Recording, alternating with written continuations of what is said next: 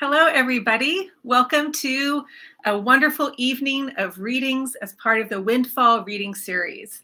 My name is Wendy, and I work at the Eugene Public Library, and I'm thrilled that you can be here either live or perhaps you're watching this later, watching it again. However you're here, we're glad you've made it because tonight's going to be spectacular. Before we start, and before Henry Alley of the Lane Literary Guild speaks, I just have a couple quick things to say. First, a couple thank yous. To the Lane Literary Guild, for sure. Thank you so much for being such an amazing part of the community, for advocating for writers, for having programs and interesting events, and allowing speakers and authors such as the two people tonight being able to come and speak to everybody. So thank you so much to the Lane Literary Guild, and thank you also to the Friends of the Eugene Public Library. Without this group of tireless volunteers, we would not have the programs we get to have, such as this one. The book sales that they do are amazing. I'm sure that if you spent any time in Eugene, you know how legendary they are. And the myriad other opportunities they allow people in the library, community members to experience library programs, and they're just fantastic. And they help enrich our collections as well. So thank you to the Friends of the Eugene Public Library. Tonight, we are having two authors read their works. And you are welcome to ask questions or make comments that we will be discussing and reading at the end of the program, so around 7 o'clock. So there are two different ways you can do that. One way is you can just write your comments below, just below this screen, into the YouTube comment section, and they will be read at the end of the evening. So that's one possibility. You are more than welcome to email me as well if you don't really feel like showing your questions on YouTube. Not a problem. Just email wbeck@eugene-or.gov. That's me. And you're welcome to use a pseudonym. You can use no name, your name, whatever you'd like, and I'd be glad to read your comments or questions at the end of the reading. So either or is absolutely fine. You'll also find some info just at the bottom about this and a few other things. And I had one other quick comment before Henry comes online. Just a little save the date. The Eugene Public Library Foundation's annual benefit, Booked for the Evening, will feature one of our authors from this evening, Kim Johnson. So she's going to be our guest speaker. And this fundraiser is coming up on Saturday, April 23rd. And there's a lot more to it. Right now, this is just sort of a save the date because April evening seems like it's far away. It's April not 23rd. Really, but so let me get that info for you up instead. All right, there we go.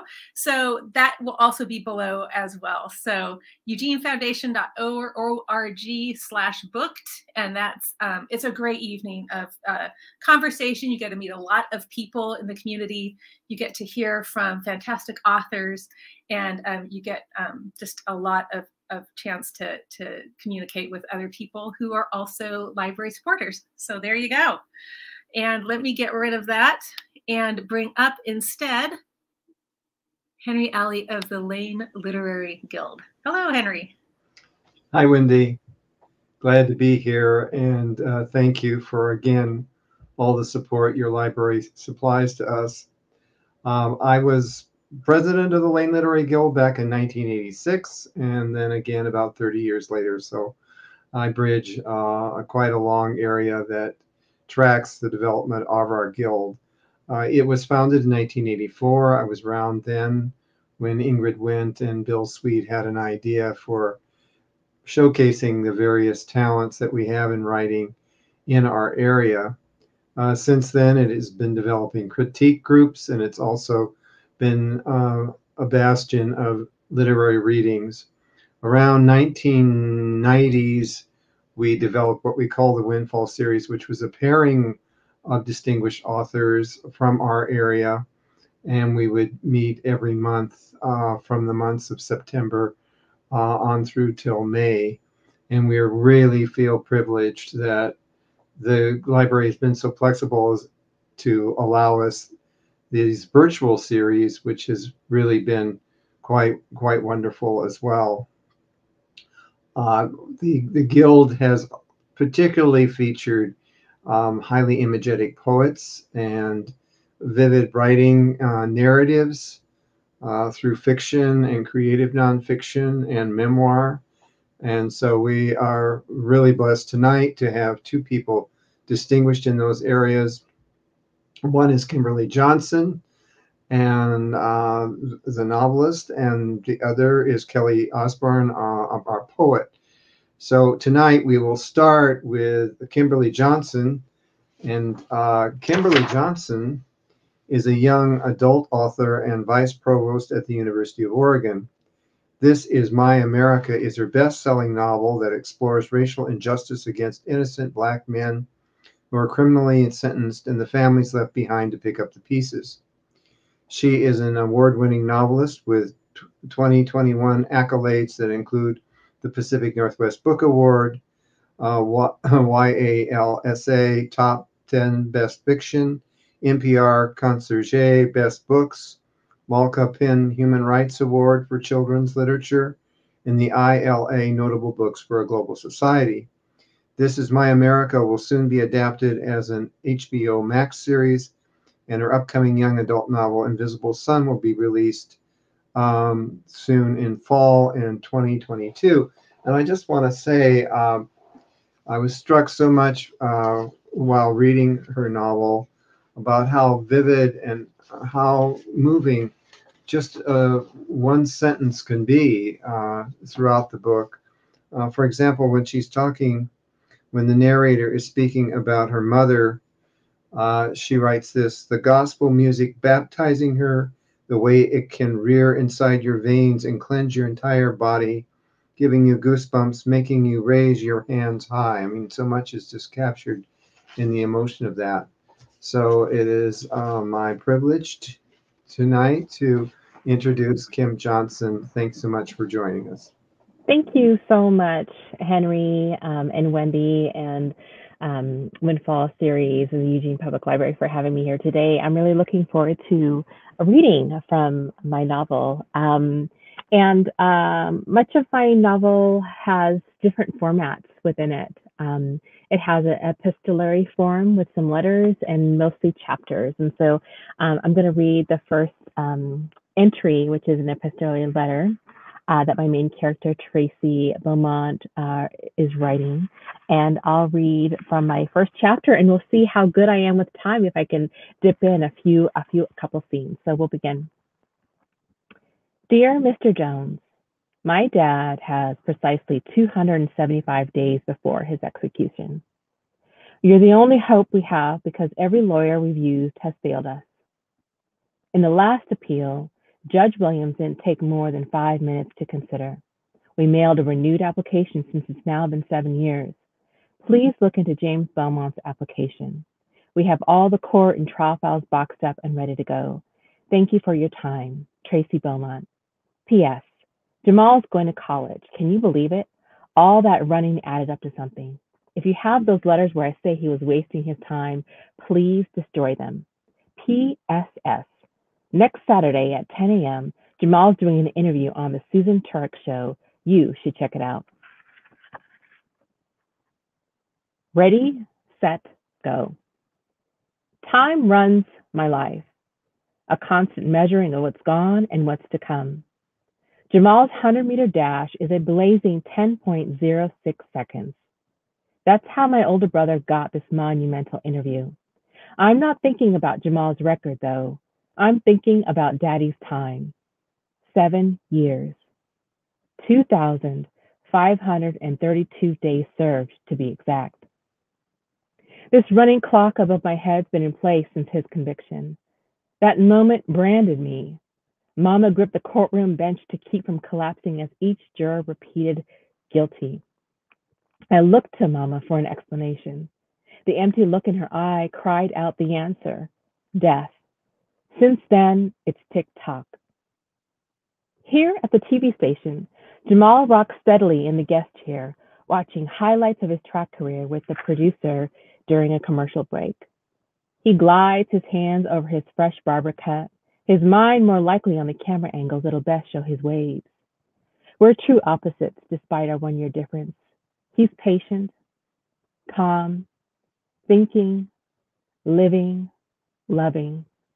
He's everything on the outside I wish to be, bringing people in when 9 out of 10 I'd rather push them out. That's why I hate that my mission crosses paths with the biggest day of Jamal's life. 5 minutes and 37 seconds until showtime. As the commercial nears its end, I don't have to look up to know Mama's leaving the makeup room. The click of her heels echoes past a crew of engineers and radiates as she circles around Jamal to the guest seating area on the side of the studio stage. She enters like only a proud Black mother can, hair all pressed and curled with a sharp black skirt suit that fits her curvy figure. Mama's been name dropping everywhere she can about the news anchor Susan Turk showcasing Jamal as a top athlete. I expected a live audience, but the set is a small studio and crew. I look out to Susan Turk's interview desk with the backdrop image of Austin, the state capital. They pulled out a white couch so there's space for my family to join Jamal at the end. Mama smiles at Jamal, then at my little sister Corinne, but I swear she throws me some silent shade my way. Her not so subtle warnings have been going on for the past month. She knows I want Daddy's story to seep out, but Mama has made clear there is no room for Daddy on this occasion. Not because she don't love Daddy, but because she wants Jamal to have a clean slate at college as Jamal, not Jamal, the son of a murderer. If it was a few years ago, I'd understand, but Daddy's got less than a year, no extensions, no money for more appeals. While time uncoils itself from Daddy's lifeline, she's forbidden Susan Turek from mentioning him too. The show agreed not to talk about Daddy in exchange for Jamal showing up. And if Susan tries anything, Mama says we'll straight up leave. Mama stands by me and leans near my ear. Tracy, ain't it something to see your big brother's hard work paying off? I say, even though I'm still hoping the journalist and Susan can help but fling open Pandora's box on live television. Mama won't be able to stop it then. Then our truth can breathe free. The fight for Daddy's appeal won't be in vain. People will finally hear the truth, wake up to the fact that Lady Liberty has failed us, failed so many others. Angela Heron floats into the room with a twinkle of excitement in her eye. Her long blonde hair bounces with an unstoppable future. Angela's a new production intern for the Susan Turk show. Even though she's only a senior in high school, weeks away from graduating with Jamal's class. It's no coincidence that her dad owns Heron Media back in Galveston County, where Jamal's worked the past 2 years. She'll always have it easy. I've worked my ass off to be in the running for the school newspaper editor next year. Just maybe I can get into college internships early. Meanwhile, she's already advanced to a position most college grads can't get. Nervous? Angela asked Jamal. Nah, Jamal foot taps as he tries to play it cool. You got this. Angela hands Jamal a sheet of paper. Here are the questions Susan asked the other guests. Thanks, Ange. All the other interviews have the common thread of compelling American stories. A boy who battled cancer, an almost career-ending torn ACL, a girl hiding her gender at football tryouts. Each story a tearjerker. I'm hard-pressed to believe that they leave out what's at the heart of Jamal's dedication, what he's had to overcome. I glance over at Jamal's shoulder and skim the questions, looking for my window of opportunity. Tracy, Mama says, give your brother space. Hater. I step closer to Mama. Angela goes over a few pointers before I can ear hustle more. Angela's boyfriend, Chris Brighton, enters with a large box of donuts that appear tiny in his hands. Chris is still built out from his season, his strawberry blonde hair tucked under a Texas A&M hat with his jersey number 27 stitched on the side. He'll be playing there next year. Just like at school, he barely acknowledges us. I'm going to skip forward just a little bit. Jamal joins us, his arm now around Corinne, who's dressed in a striped yellow church dress. I chose a simple black A-line dress. My hair in an updo, sleek edges and curls all out like a crown was placed on top of my head. The camera cuts away from Susan, and they play a video of the 4 athletes they spotlighted in May. It's starting, Corinne nudges Jamal before clapping like there's a live audience, crumbs flying everywhere. Jamal chuckles and joins in with Corinne. I can't help but let a smile slip, and I clap softly because Jamal deserves this. The last of the footage includes Jamal's records rolling up the screen. He's compared to competitive world athletes with Olympic gold medals. Then they show Jamal's last track meet of the season, where he beat the boys' high school track record, tying the long-standing 1996 college record. I feel like I'm there again. The crowd cheered so loud it shook the bleachers. You know something special was about to happen. Jamal dropped to his knees when the scoreboard confirmed the new record. You know what you're going to say? Corinne asked. Do I know what I'm going to say? Jamal bends down to Corinne so he can whisper. You got advice for me, baby sis? Don't say, I burst out a laugh and cover my mouth when Mama nudges me. That all you got? You say a lot when you're nervous. Corinne shrugs and takes Mama's hands. You hear her, Tracy? Jamal elbows me. I don't say a lot. You kind of do, I smirk. Yo, you wrong for saying that right before my interview. You know it's going to be stuck in my head now, right? Yep, I say. Corinne joins in. We sound like a chorus at the side of the stage. Knock it off now, girls. Mama wags her finger at us. Angela cuts between us, gesturing for Jamal to follow her onto the stage studio while we take a seat off stage. Jamal gives her a wink when she wishes him good luck. Her cheeks go pink. He can always make someone feel special.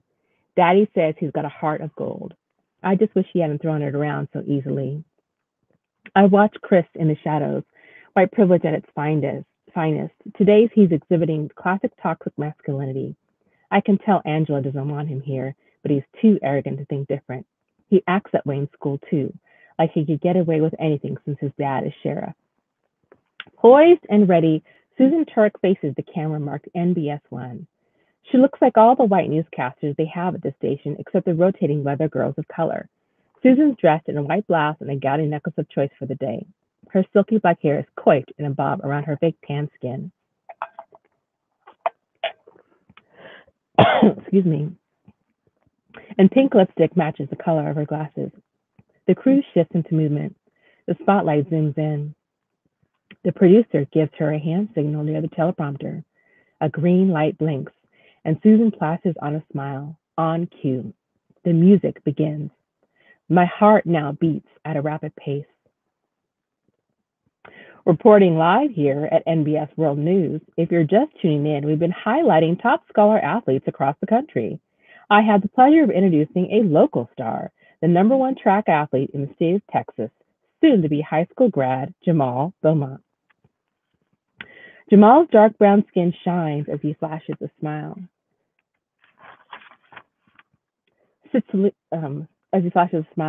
lean and tall in a closely tailored dark blue suit, white shirt, and red tie he saved up for, so Mama wouldn't worry about the cost. The camera loves him. My stomach twists because I need the interview to bring attention to Daddy's case, but it'll take away from Jamal. I hope he'll forgive me once he realizes what I'm trying to do. Bring Daddy home, alive. When did you first start running? Susan leans forward and rests her hand on her chin, the same way she begins every interview. You're going to have to ask my mama because I swear I came out running. Mama laughs, nudging me, then mouths, it's true, it's true. I chuckle. Mama's loving every second of this. When you're not running, you're also working at a local radio station and have your own show Thursday evenings. Yes, I love it. I'm planning to major in communications and media. One day you could be interviewing me. That's my sister saying. I'm more behind the scenes, audio engineering, brains and brawn, huh? He gives her a modest smile. Susan eats it up. Do track stars run in the family? There's usually more than one, am I right? Jamal swallows, stopping for a millisecond. But I'm sure only Mama and I notice. The men in the family have those genes for sure. Jamal's talking about Daddy, Before we moved to Texas, Daddy had his own track glory days in New Orleans. His name kept his hometown business afloat in tough times, with customers wanting to help him out. After the flood, all that was lost. People left, and the local history was forgotten. Life was still hard a decade after Hurricane Katrina. So when Hurricane Veronica hit, we also left for good. We evacuated Texas, but Daddy never ran again. During his trial, they said it was his speed that caught him all the way across town so quick. Daddy's fast, but he's not Superman fast. I watched Jamal, nervous with how he'll handle this. Well, they must be proud, Susan says. He is, Jamal hesitates after he says he. He looks directly into the camera, and I smile at his secret way of acknowledging Daddy, and his ability to sidestep additional questions is impressive. Jamal's not going to like that I let this interview go down like that. I'm both proud and nervous. I bite my lip, regretting that I tried all week to persuade him to use this as an opportunity to talk about Daddy's appeal. Now Jamal's guarded, each word carefully crafted to avoid Daddy coming up. One thing I love about highlighting you, Jamal, is that you could have chosen to go anywhere in the country, but you chose Baylor. Everyone thought you were going to Tracktown, Oregon, or North Carolina. Why Baylor? I'm a mama's boy, plain and simple. Got my 2 sisters over there, Jamal points to us, and I can be home in less than 4 hours if I need to. What can I say? I'm sure your family loves that you'll be close. Let's bring them out now. Angela leads Mama to the stage, where she sits next to Jamal. Corinne squishes in, and I end up at the edge of the couch. The hot lights beam down on me. I'm dizzy now, with one thing on my mind. The thing everyone here is thinking about. The thing that hasn't been said, but that's boiling near the surface. Let's meet your sister, Corinne. Corinne's round face immediately goes blank. Her eyes bulge like they're about to pop. How old are you, Corinne? 7. You love your brother? Yes, ma'am. I'm going to be real sad when he goes off to college. I bet you are. What's special about your brother? He's fast, and when he packs my lunch, he always leaves me notes. I'm going to miss that. What kind of notes? Nice stuff, Corinne pauses. Like if he knows I'm worried about something or trying to be funny, like, smile, I'm watching you, big head. Susan laughs awkwardly. It's okay if he says big head, Corinne shoots me a warning. Only he can say it, though. I chuckle because she's told the world her nickname from Jamal, and now he'll have to triple his notes to her. Or on Mondays, when I'm real sad, he always leaves me a note like, I love you more than the sun. I keep all those. Her voice has a heaviness to it no 7-year-old should have. The thing that goes unsaid in our family. That missing pieces of us that keep us down because we only see Daddy an hour on Saturday or Monday. Tracy, Susan tries to stay upbeat. You're a year behind Jamal. Are you also an athlete? College plans? I used to do track. I pause, looking at Corinne, and then go for it. I'm a school journalist and organize Know Your Rights workshops in the community. Mama digs her finger into my side. I have to grind my jaws together to keep a smile. Susan's face is expressionless before she turns to Mama. Mrs. Beaumont, what do you think about your son? I'm so proud of Jamal. Anyone would be lucky to have him. He's respectful, dedicated, charming. There's no one like him. I've definitely picked that up. Susan rests her hand on her chin. Bet your husband is real proud, too. He is, Mama gives a tight smile. 3 minutes left on the show clock. My chest floods like I'm being filled by water. Time's almost up. Susan has opened the door to talk about Daddy. I know what hurts Jamal will hurt Mama, but we all want Daddy home. I can't let this opportunity pass us by. I speak before Susan asks Mama another question. College seems so distant because I've been focused on helping my father's appeal. Mama parts her lips. A small gasp escapes. Jamal flinches, and it's like a wave has come crashing down over the entire interview. Jamal, Susan turns to my brother, is this what influenced your decision to stay close to home? Jamal's expression goes blank. Susan keeps going when Jamal doesn't want to answer.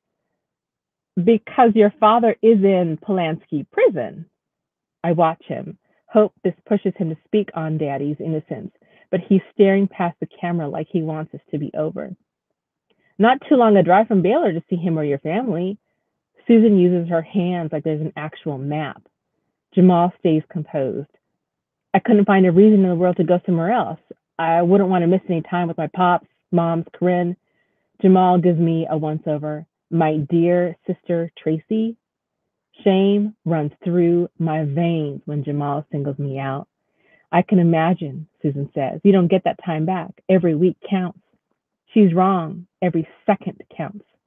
Now, your father, how long has he been sitting on death row? Sitting? Why do people say sitting? Like he's waiting patiently in line with a number in his hand. Yes, ma'am. Jamal shoots a look at Mama. He's starting to flounder. The crew is buzzing, scrambling at the breach of contract. He's been on death row nearly 7 years since the conviction, Jamal says. Inside, I scream out in joy that he doesn't skirt the issue. Must be painful. A lot of pain felt from him missing in our lives. Jamal pauses when his gaze is caught on Mama. I'm sure there's a lot of hurt, of course, from the families who lost the Davidsons that night. Daddy's innocent. Why did he say it like that? But I take all that and train, I run, I care for my family, I work, I live my life freely because my dad can. I don't need to be a big track school, not when things that matter is putting in work to help take care of my family. That's something I can control. No one can beat me. Jamal gives a shy smile, slows down his rapid pace of talking. In my head, I mean, everyone has to lose sometime, but in my head, I can't lose because I'm growing with each race. Your dedication's a rare trait, Jamal.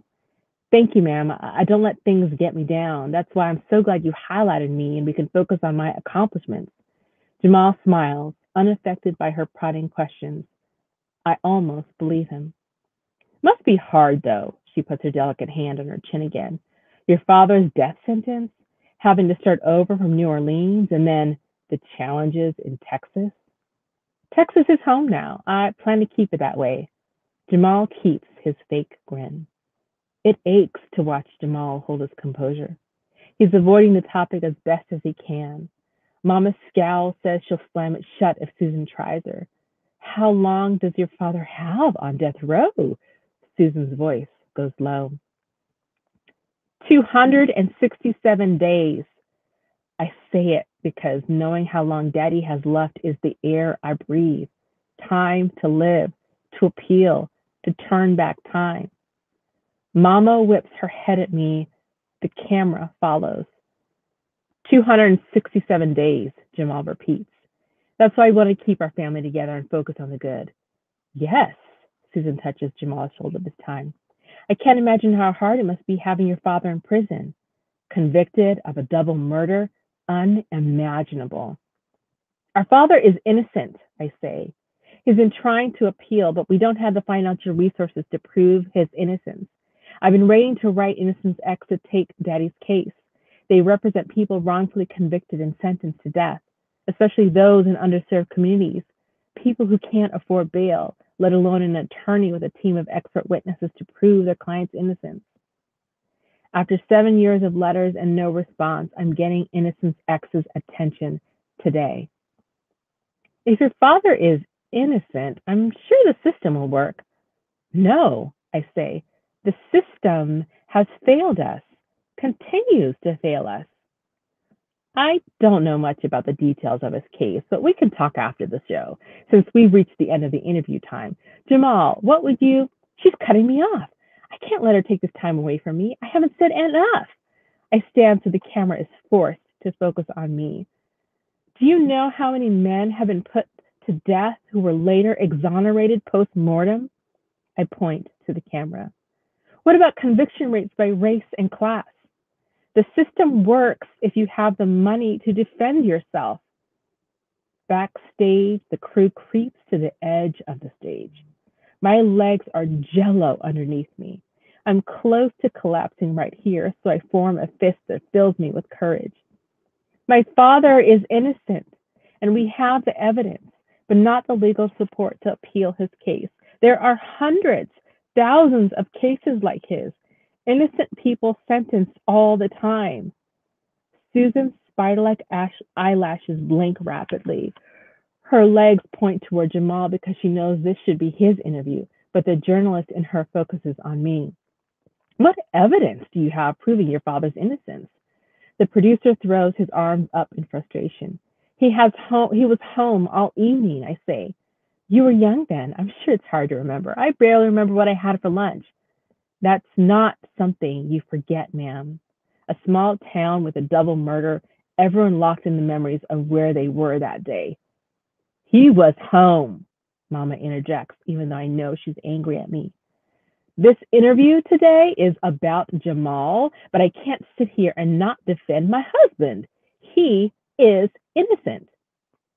Then who do you suspect killed the Galveston couple? Mark and Kathy Davidson were murdered, but not by my father or his business partner, Jackson Ridges. Other suspects have been recently identified, I say. Mama's and Jamal's expressions turn hard. I know Mama doesn't like when I lie, but we need to catch Innocent's ex's attention.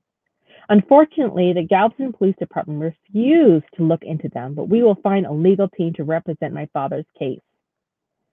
As soon as the interview is over, Jamal jumps out of his seat. Tracy! Mama gets her hand on her hip. Susan Turk steps between us, along with the producer. She blocks my view of Mama, but not before I witness how upset she is. This is unacceptable, Mama says. We had an agreement. I stayed within my parameters, Susan says. Your daughter. Mama puts her hand up to me as I draw in closer to join the conversation. Her gesture is instantly sobering. This won't be the time or place to talk to Mama. She won't listen to a word I say. I want this to be a moment to celebrate because I did what I'd planned. But to everyone else around me, this isn't a celebration. I'm standing in the rubble of a building I blew up. I follow Jamal, who's now in the hallway with Angela. His response isn't what I expected. I want him to be upset with me, to shout, to yell, anything to help me figure out how to approach him, but he doesn't budge. Give me a second, please, I start. I don't want to hear it. Jamal walks back to the studio. I turn my head to find Mama. Angela stands in my way. You're so selfish. You think you know everything, but you don't, she says. My father's innocent. I turn away from her. It's not just this. It's the same thing with the school paper. Always about you and what you want to do. Think about how Jamal must feel. Angela shakes her head and storms out the exit doors. The Texas heat sucks the air out of my lungs until the door shuts behind her. Mama's no longer on the stage. The only person left is Corinne. She hasn't moved from the interview couch. She's crying. Jamal gets to her first. A sob builds in my throat watching them. Jamal sinks down to his knees and wraps his arms around her waist. I stand awkwardly behind him, wanting to help, but knowing I did this. Corinne puts her arms around Jamal's neck, her tears wetting his collar.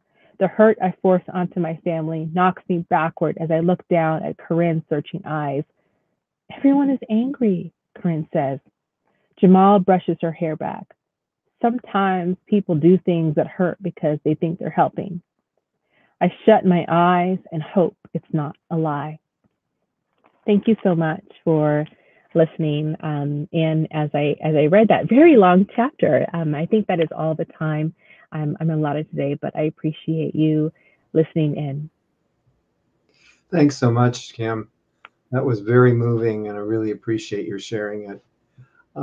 We'll now move on to Keli Osborn, and but prior to one thing I want to say is we do have a reading at River Road coming up, the River Road Reading Series, which will be on January 29th, which is a Saturday, and this is. It says, we will break our in-person fast to present poetry by Eric Muller, Scott Lubbock, and Quentin Hallett. If you do come to the River Road Annex at 4:30 p.m. on Saturday, January 29, Please do bring your vaccination card and do wear your mask. They are going to be celebrating their own poetry, that is Scott Lubbock and Quentin Hallett, but they'll also be celebrating Eric Muller, who passed away recently, and his wide variety of poems. So we want to let you know about that. Okay, then moving on to Keli Osborn, and I want to say it's so nice also to present Keli. She has been such an important part of the Lane Literary Guild for such a number of years. And it says Eugene resident Keli Osborn writes lists, letters, testimony, and short essays. Her poems have been published in the Timberline Review, San Pedro River Review, The Fourth River and Passenger, and several anthologies, including All We Can Hold, Poems of Motherhood, Nasty Women Poets, an unapologetic anthology of subversive verse, and The Absence of Something Specified. She's slowly assembling a hybrid manuscript of poetry and prose, interrogating centuries of family inheritance. Keli has worked as a newspaper reporter, communication specialist, and instructor in higher education, manager in local government, a mediator, and multi-purpose volunteer. In the past, she helped coordinate the Windfall series. About the future, she makes few claims and chooses hope. And I just wanted to say about Keli's poetry that she, can capture so much in one startling phrase. For example, in one of her poems, she writes the phrase loudly red and gold, which I think is so vivid. And in her poem about St. Petersburg, she captures a whole city in one line: violence haunts each beautiful stone. So again, privileged to introduce our next reader, Keli Osborn, and her poetry. Thank you, Hank. Thank you, Wendy. And thanks, Kim Johnson. Great to be on the slate with you tonight. I was so happy to be able to read your book. I'm excited and nervous to be here. So let me get going. Before I read some of my own poems, I just want to share this 2012 poem from Camille Dungy, Characteristics of Life. A fifth of animals without backbones could be at risk of extinction, say scientists, BBC Nature News. Ask me if I speak for the snail, and I will tell you I speak for the snail. Speak of underneathness and the welcome of mosses, of life that springs up, little lives that pull back and wait for a moment. I speak for the damselfly, water skeet, mollusk, the caterpillar, the beetle, the spider, the ant. I speak from the time before spinelessness was frowned upon. Ask me if I speak for the moon jelly. I will tell you one thing today and another tomorrow, and I will be as consistent as anything alive on this earth. I move as the currents move, with the breezes. What part of your nature drives you? You in your cubicle ought to understand me. I filter and filter all day. Ask me if I speak for the nautilus, and I will be silent as the nautilus shell on a shelf. I can be beautiful and useless if that's all you know to ask of me. Ask me what I know of longing, and I will speak of distances between meadows of night-blooming flowers. I will speak the impossible hope of the firefly. You with the candle burning and only one chair at your table must understand such wordless desire. To say it is mindless is missing the point. So now on to my own poems. I want to say at the outset that I do touch on trauma and suggestions of violence, but nothing explicit or graphic. A nod to writer Elizabeth Colbert on this poem, Extinction. Complaining of leaves, neighbors last week cut down 3 maples, sawed off every limb. Branches fill their yard now, inviting squirrels going nowhere. Above my house, crows chatter for hours. Have they heard about the Hawaiian cousin, oblivious to possible mates? Seamen coaxed by human hand for feathered issue. When great elephants fall to poachers on the East African savanna, does the earth tremble? Shallow graves scar the ground where gentle tusks lift the dead, survivors grieving motionless kin. Snowdrop, rosewood, Woolemi pine, disappearing. We are the asteroid this time. A final wave of bright yellow frogs lives in a zoo, cast from the cloud forest of Eden. Our windows fasten against thickening air while machinery purrs through the walls. When a man presses a child to the ground in the park, I look again. Lovers in the grass, ensnared. All animals fumbling in daylight, each of our bodies a refuge, a bullseye. Higher ground. We were talking about the folly of babies, folly of making love to the future. We've watched big people wrap small people like burritos, fetch small people to picnics and parties, send small people to stomp across puddles. Big people placing wildflower seeds onto small palms to scatter a promise. The babies grin until their faces illuminate stars among spectators. The babies mew and 100 breasts leak milk on the spot. An old story for a New Testament, this begetting, infants burrowing into our necks, hooking us dumb. Big people spawning more despite everything. Despite coral reefs and hurricanes, salamanders and bullets. Despite relations breaching borders, our edges invented, erased, redrawn. Each day's report chants disaster, roars brimstone. I've read the last chapter. Every mountain and island displaced, skies a tight scroll, tribulation. My son says to get a grip, that the babies could rise to rewrite the story. And I want to embrace this hope, believe in deliverance, that people will blaze a way through a world burning. After the last storm, we hauled brush, built a fire break. We could have lain in bed like the corpses will become, but scrubbed clean for a cafe. The gentleman serving drinks, a foursome laughing nearby, Stevie Wonder's voice in the air, all around us. Everybody beautiful, everyone a flare.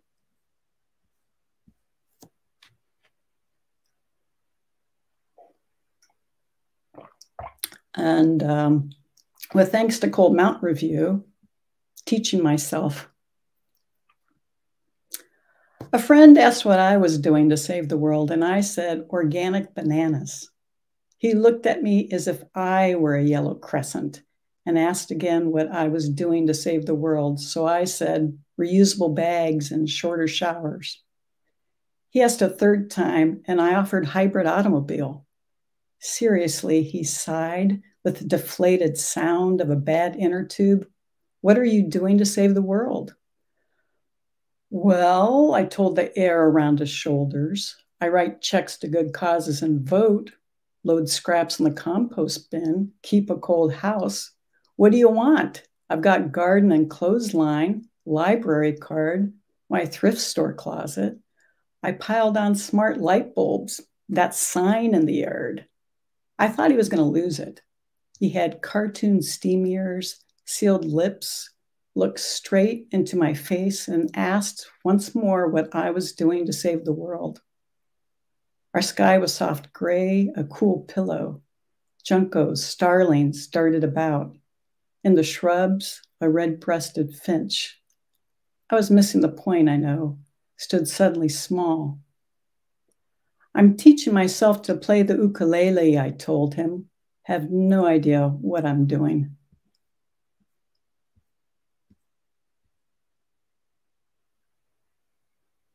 So a little background before this next poem.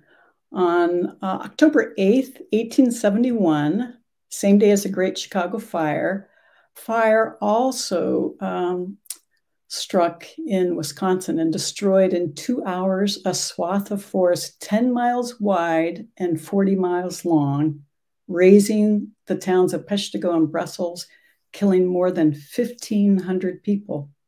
Among the survivors, my 4-year-old great-grandfather. Autumn crown. Scent of smoke, tang of ash, fire, fire to handle slash. Too parched the marshes for canoes, too thirsty for wild rice. Trees and grasses, wooden houses, wooden sidewalks, tinder dry. October night, a crown, the rumble. Sound of a great threshing machine. Blaze, the weight of an anvil. Gale leaning into gale, the wells and cellars keening. And rushing, amber sky rushing, storm, upending stars. Inferno hurling, driving, to the river those who could walk, run, could pick up children, babies. Cattle frantic, trampling horses, and a man carries his wife to safety into water until flames pass over, until flames ignite the other side of the river, burning, burning, until she isn't his wife at all, but another's. Enduring the taste of charred air.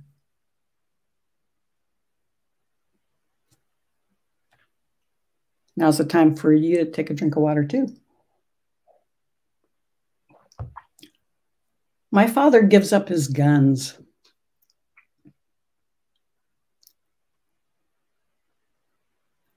My father gives up his guns, deer rifles, pistols, semi-automatic blast-off. When the latest revolver jammed inside his shaking hands, he laid it in a cardboard box like a small and wounded bird. On scratch paper, he scrawled names of offspring, in-laws, grandkids, heirs to collateral booty. Everybody gets a piece. Down to souvenir ammo, he clutches a cartridge of dreams. My father gives up his guns, but not the car keys, lurches from the driver's side, leans on the door with a heave, does just fine, he says, when my mother rides shotgun, says this as she lies on a hospital bed, wired to a pole. He's not joking, and still I laugh, despite his metronome steps, right, left, right in the hallway. He gives up his guns, but saddles the riding mower, his putt-putting Bronco. The wide green lawn calls, breeze blooming yellow. He tumbles on dismount, a blade to repair, shins to wipe. His signature shrinks more each day. Prune juice dots the morning floor. He can't decipher the phone. No longer whiz-bang, he's vibrating trigger. Yeah, my father surrenders his guns, the moon, stars. He's the solitary bullet in his chamber.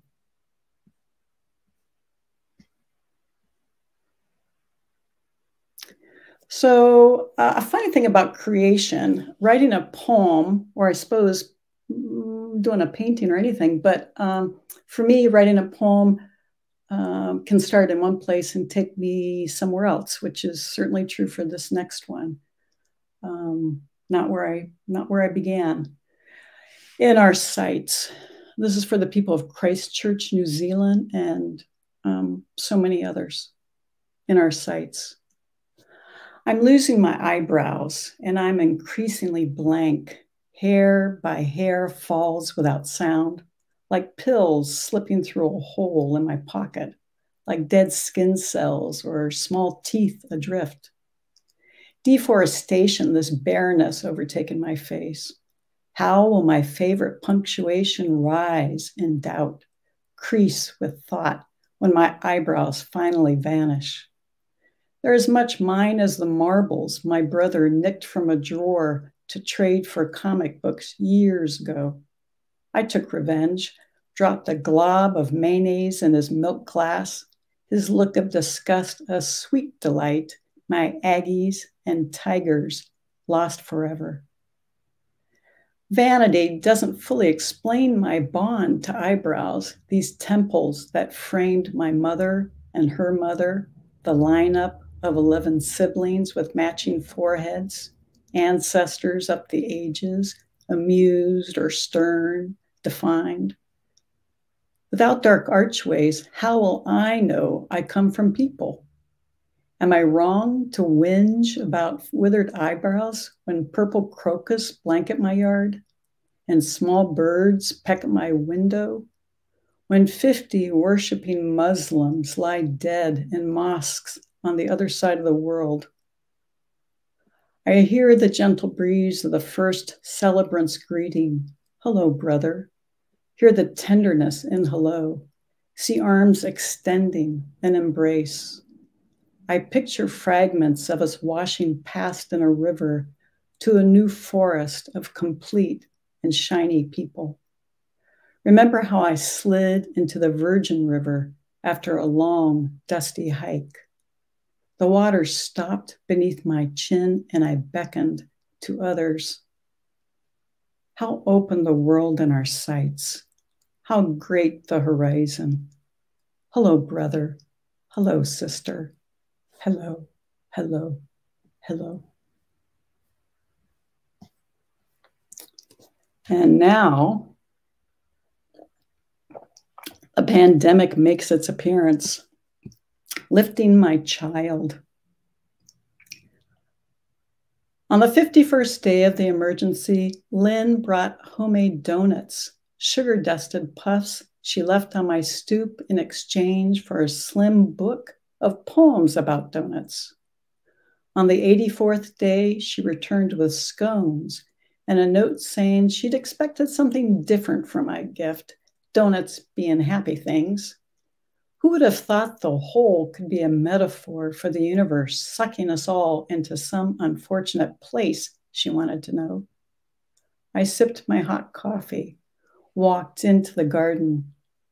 Apple trees grew surrounded by rudbeckia about to open black faces. Chard bolted into seed under the sun. I knelt on the ground, laid hands on the soil. I imagined joyful moments, my niece's daughters playing in dirt, feeding dolls, fixing wagons, touching everyone, grabbing everything, each resembling her great-grandmother, my mother, in that slant of a gaze. I remembered lifting her, my mother, wetting her mouth. Oh, Mom, she'd called. Life's mist leaking away. She wasn't wrong, crying out like that. What any child might say at the end.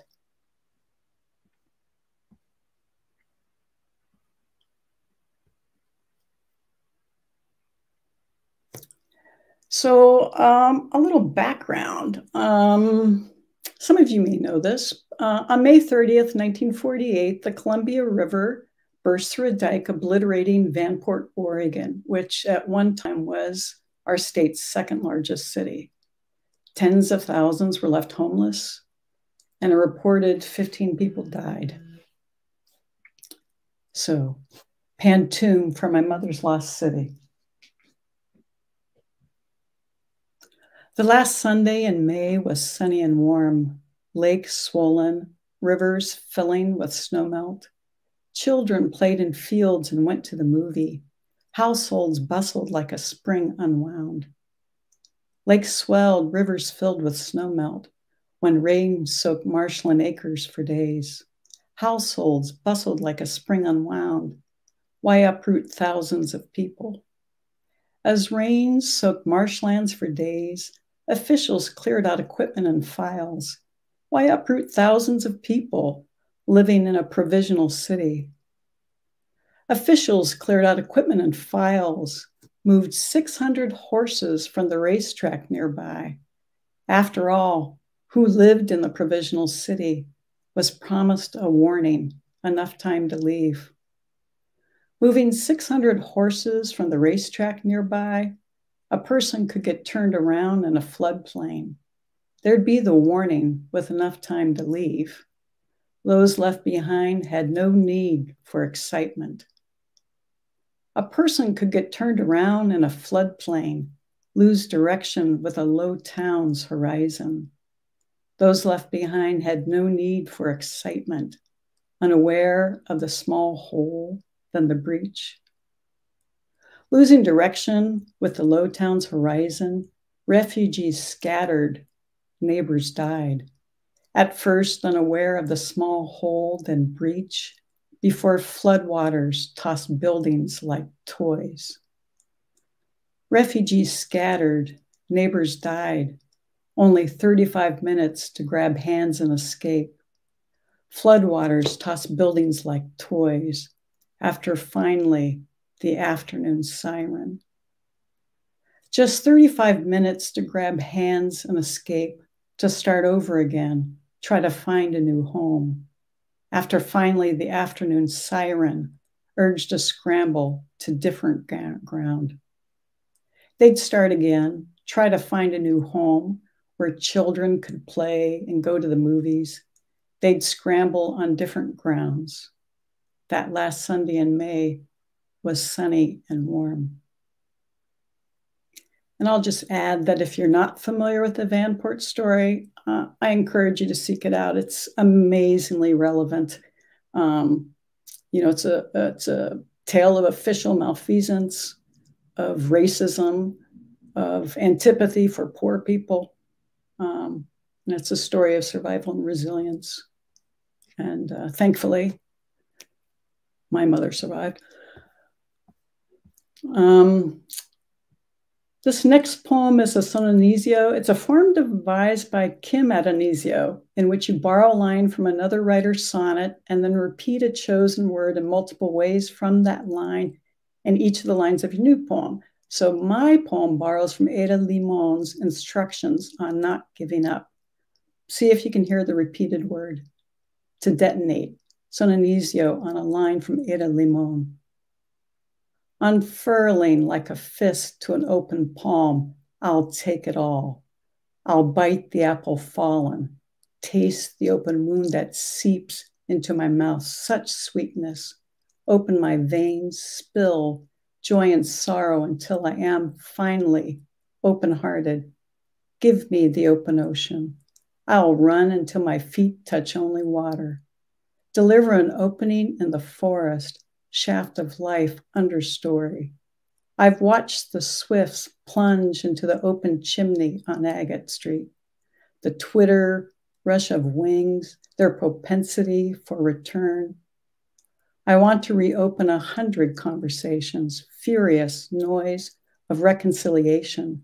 Want to detonate an unopened portal. No open book, I'd be the damned library, humming, lit up. I snip roses for jam jars, mouths open as the childs who asked about this world older than unopenable doctrine. A bloom of dissonance washed across her face, an opening, a claim. So I'll close with a final poem of mine, Blue Marble. But first I want to thank Hank and Wendy, and I want to thank fellow reader Kim Johnson. Thanks also to the Lane Literary Guild, the Eugene Public Library, Friends of the Library, and the Eugene Public Library Foundation for supporting Windfall and other community services. And thanks to First and Third, my poets from Zoom these last 2 years. And to you, listeners and viewers, wherever and whenever you are. So, Blue Marble. About the trees, I could say they were loudly red and gold until winter descended early that year, her cool, slow breath snuffing bright flames, darkening our corner. On the north side of this periwinkle house, in that sharp sliver between dawn and dusk, I snip hydrangea, tarnished like brass, gray-green wetness of a single bloom shivering against the cold foundation.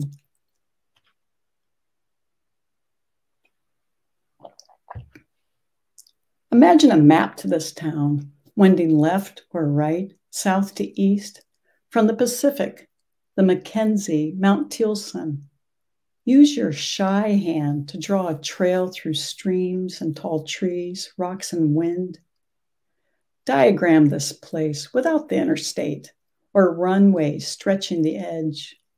Sketch an honest plan absent the concrete ridgeline, false heat below the surface. Name the yellow throat, emerald fringe, genesis for water. Can you answer the world in real time? Take this blue marble into your waiting palm and listen.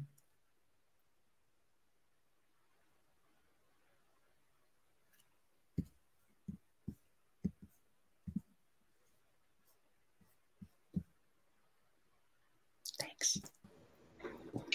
Thanks, Keli. Thank you for the very vivid reading poetry. That was great. And so we're going to have a question and answer period now. And Wendy, have we gotten anything on the YouTube front, or should we just go ahead? Yeah, we haven't, which is not unusual. We have quite a few viewers, which is fantastic. Good. So All if right. you're out there and you want to still ask a question, please do. Okay. But I know you probably, Henry, have some wonderful things to say. Well, great. I'll start with you, Kim. I was struck so much by the immediacy in your novel. And were you conscious when you were writing the book of using the present tense? Was that a deliberate choice? Or can you talk a little bit about how the present tense enters into the effects that you wanted when you were writing?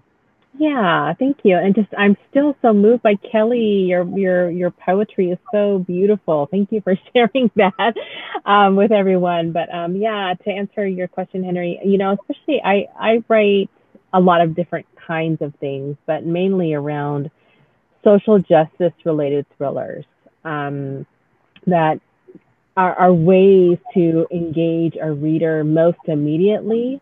And I think that's particularly resonant for the characters that I write about, because so many readers are coming to my story in different ways. And what better way to understand the experiences of a young Black girl in a family that's facing incredible challenges that a lot of people have a hard time understanding. And so using the present tense, first person is a way that I force readers to be in the head of my main character.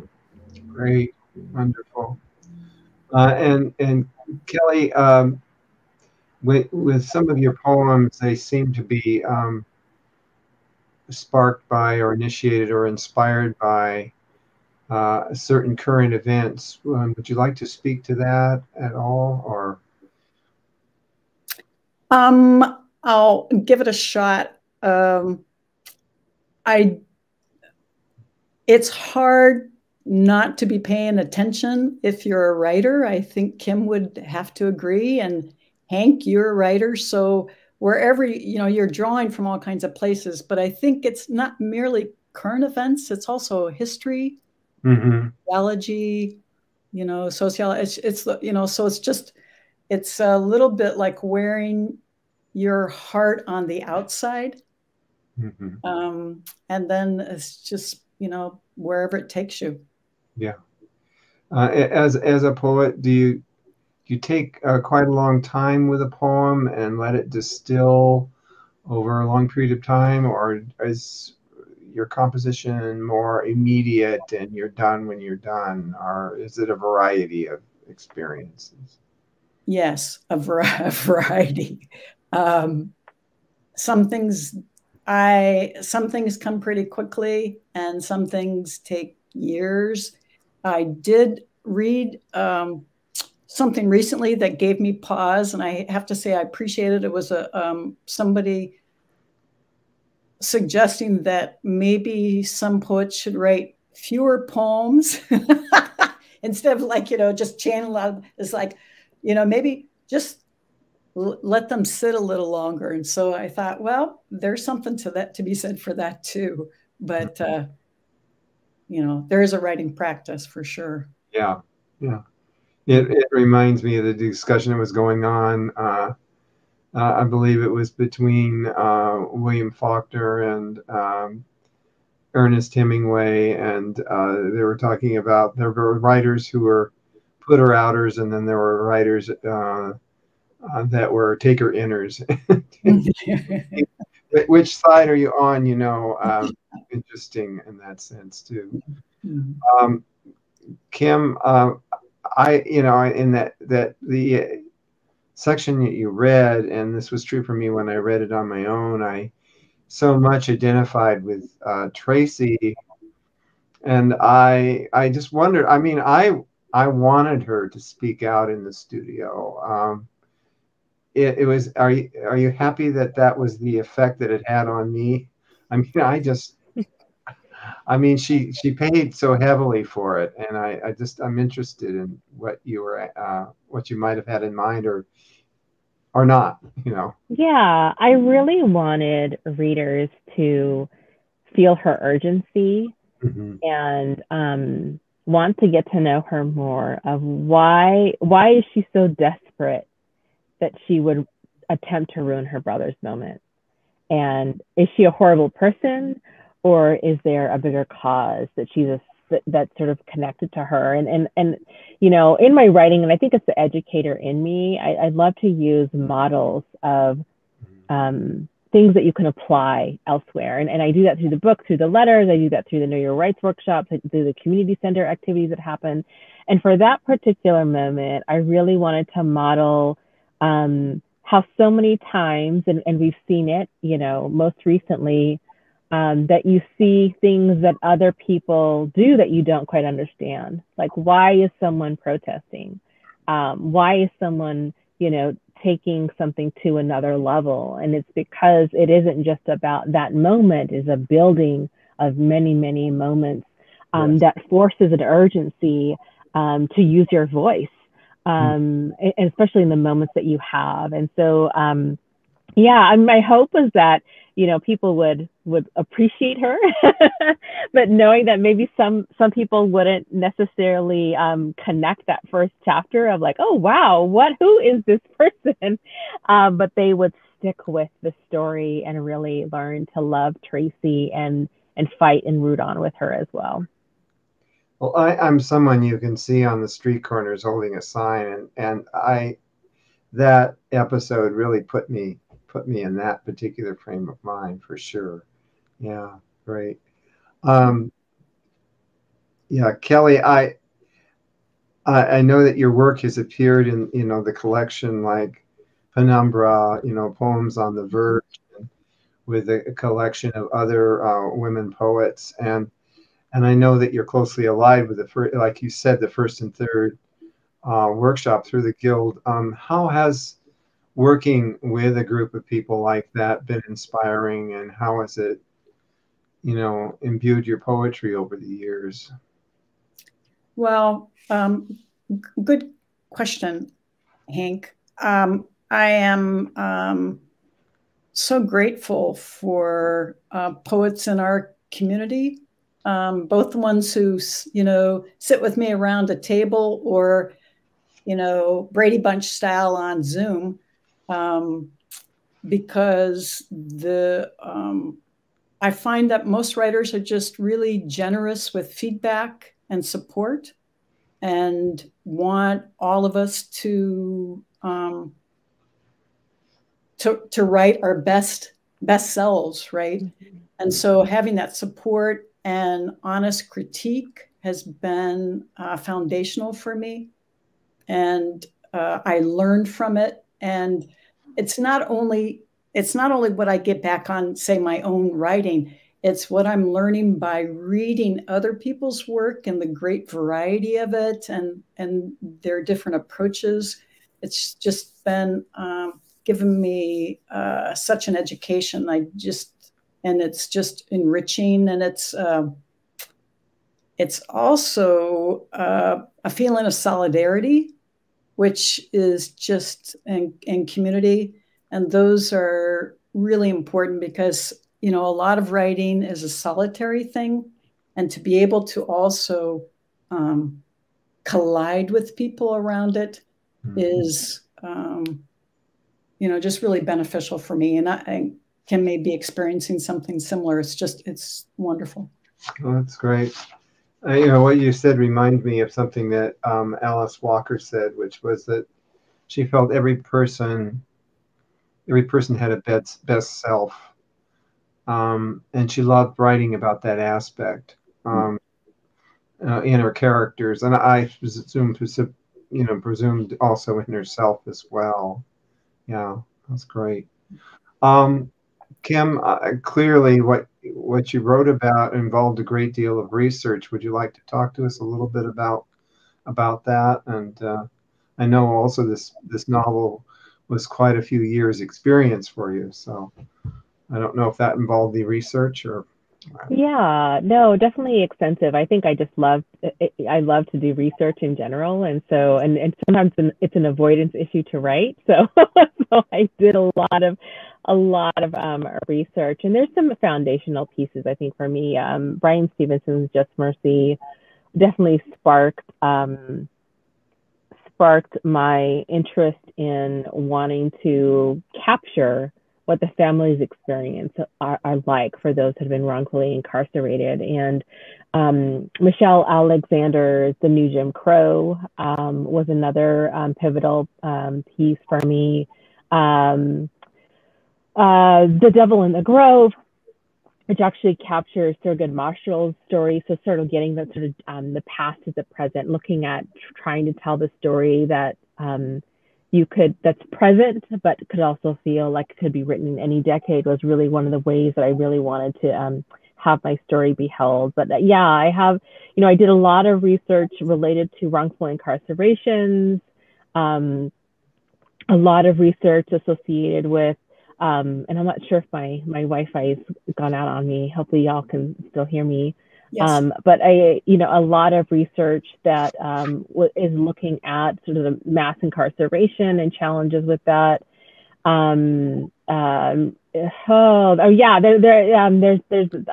so much that I read, and I tried to do for me listing a bibliography in the back of some of the most accessible pieces that I felt like people could follow up and read on if they wanted to. So if you're in a classroom, or if you're an adult wanting to pick up a book, that you could find that next sort of follow up piece connected to it.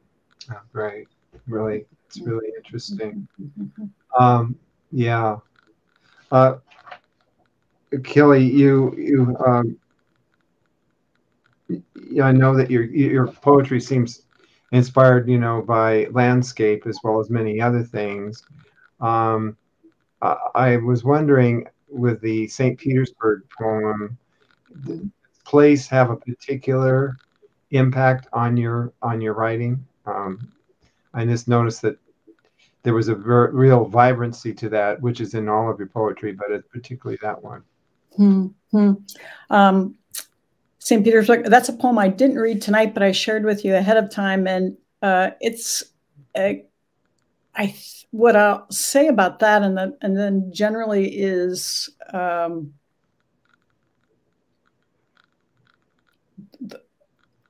how to say this. The world offers us so much, and there's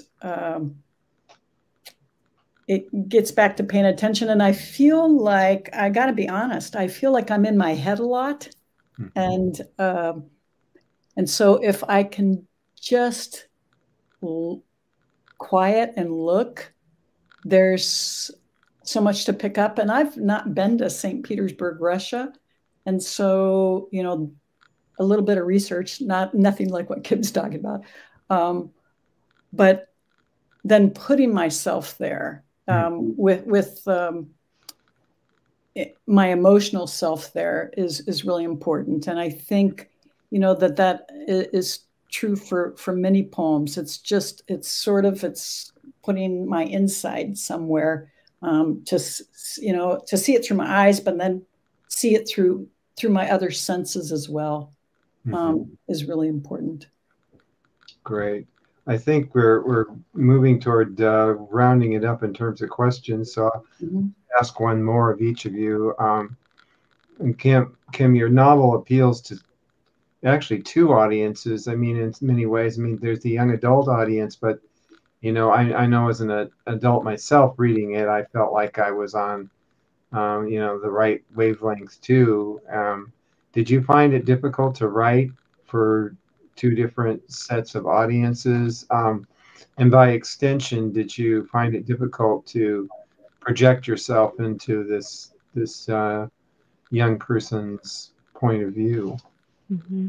I think I really benefit from having worked in higher ed for 20 years. So I'm always around young people. And so their voice is often with me, all the time. And so that element was easy. And my approach with young people is they can handle adult situations because oftentimes the students that I end up working with have a lot going on with them, and they're managing things in a lot of different ways and have had for many years, even before they got to the level of being at the college level. And so I think that I really balance that with my writing. I enjoy young adult. I mean, that's like the first place that I really go to when I'm reading. And so I think it was really easy for me to really balance that line of both. I think the only thing that, I hear more from, I say probably my adult readers, is those that are really into crime fiction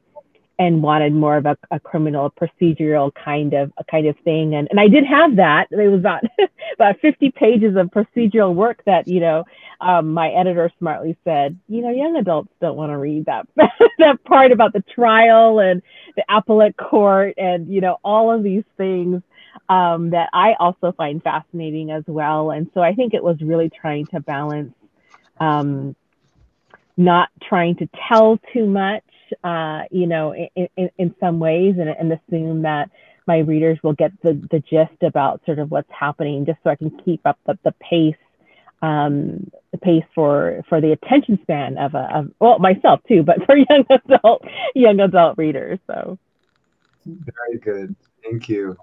I guess the last question I would have would be, Keli, in a poem like Extinction, Mm-hmm. You juxtapose some startling images and some startling juxtapositions. So, like, you have the asteroid, and yet then you have the animals and so on. Would you say that's a hallmark of some of your writing, is to kind of have these surprising interconnections? Or is it just something that comes forward to you just kind of in a rush of inspiration?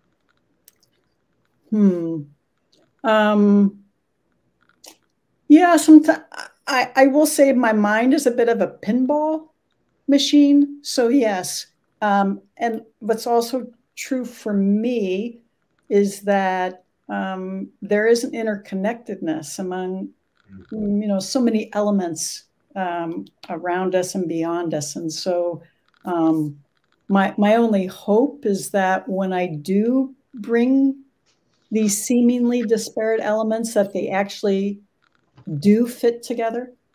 And if they don't, then I haven't accomplished what I set out to do. And so that is my goal, is to make sense of it. Because that's part of our living, right? Is we're simultaneously living with disorder and order, and making sense of things. Well, thank you both for such a stimulating evening and such powerful writing. We really appreciate your being here. And I just want to also say that the next month, Alan Contreras will be reading his poetry, and John Morrison will be reading his poetry too as well. I also want to mention the Tsunami Books. We are very privileged in this city to have actually a literary bookstore. They are a vanishing breed, and we are very, very grateful to Scott, who runs that store, for, well, not only carrying our books, but also providing space for some of our discussion groups. So, and that they are running a business and it's working, you know. And so you have the phone number there, and I know that they carry Kim's book because I got it there. And you can get, I'm sure you can get, if not a copy of Penumbra, which has poems in it, you can certainly special order it as well. So do support our local literary bookstore. So, and do we have any final remarks from Wendy? Just my gratitude and my thanks for both of your outstanding readings and for spending time with us tonight. We all benefited from it, and it was a fantastic evening. So thank you both, and thank you, Henry, as well. No, my pleasure. All right, well, thanks again, and we'll hope to see you next month too. And remember, tell your friends about this reading and tell them that it's accessible indefinitely on YouTube as well. Beyond tonight, for sure. Thanks. Just come back and revisit it. It's worth it. Thank you. Good night, everyone. Bye, Kim. Thank you all. Bye. Thank you. Bye. Thanks. Bye.